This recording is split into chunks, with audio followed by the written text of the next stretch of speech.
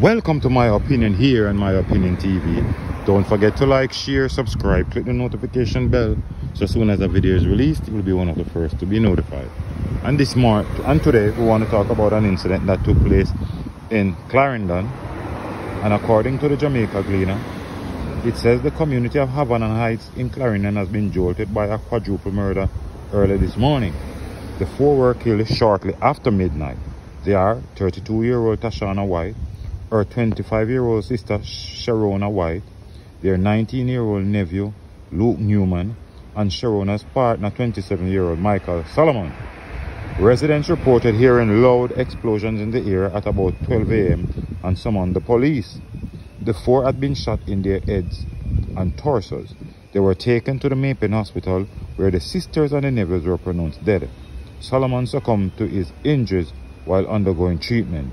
Police sources theorize that the attack is a reprisal against a relative who they believe was intended target. The police have since ramped up their presence in the area to prevent further incidents. Havana Heights is in an area of concern in the Clarendon Police Division, recording several violent crimes including murder, shooting and gang-related activities. Now, here we are. Another situation, another day, another story. When it's not double murder, it's quadruple murder, it's triple murder. It seems as if this is a never-ending story in Jamaica. When it's not Kingston, it's St. James. When it's not St. James, it's Hanover. When it's not Hanover, it's St. Catherine. It's all over the country and it's contaminating the place. And what is so funny about these situations is that when the police do their investigations and find out the perpetrators behind these crimes, most if not all the times teenagers are the main suspect. We can't have a country where persons are not even certain of going to their beds and waking up in the morning because their doors will be kicked down and they'll be killed. All of 4 family members murdered one time in Clarendon. What is our country coming to? Can you... I read recently there was a double murder in Clarendon. Recently we heard about a little boy who was killed in the York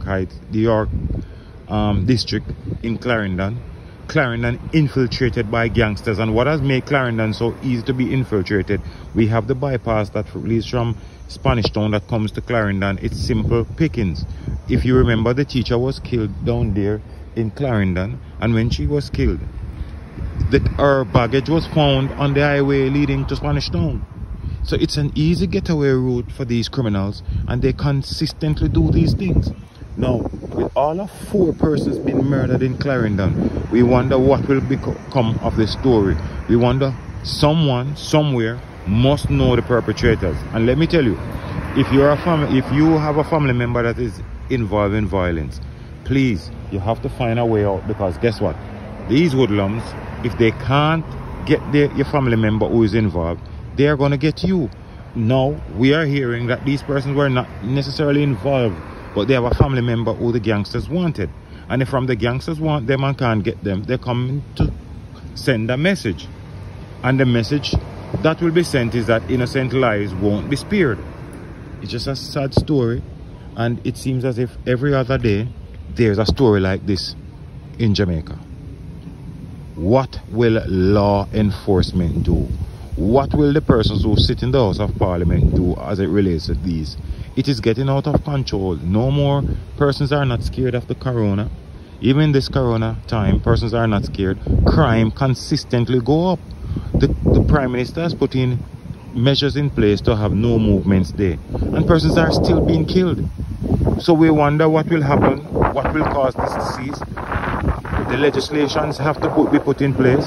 And as we said, the hanging is still on the books in Jamaica. It is not being practiced, all because a lot of noise being made by these human rights groups. But when persons have been losing their lives like on this rate in Jamaica, what more can we do? Well, your guess is as good as mine. We hope that the perpetrators of this heinous crime, these criminals who went into Havana Heights in Clarendon and slaughtered 4 persons execution style, because they were all shot in their head and their torso. So it clearly is an execution style of murder. They must be brought to book. They must pay the full penalty. And we don't want anybody to go to court and plead guilty and then their sentence be slashed into half. We need persons to face the death row. That is what we need at this point. And we have persons in Jamaica who are willing to volunteer to set up the hangman noose to get these persons out of society. They are infiltrating the society and creating mayhem. It must stop. Well, let's see if anybody will have the political will, the political balls to stop, to put legislation in place to fight these hoodlums. But let me know what you think in the comment section. Don't forget to like, share, subscribe, click the notification bell so as soon as a video is released, you'll be one of the first to be notified. Until next time, look out for the children, look out for a neighbor, look out for a loved one, and most of all, keep it locked on My Opinion TV.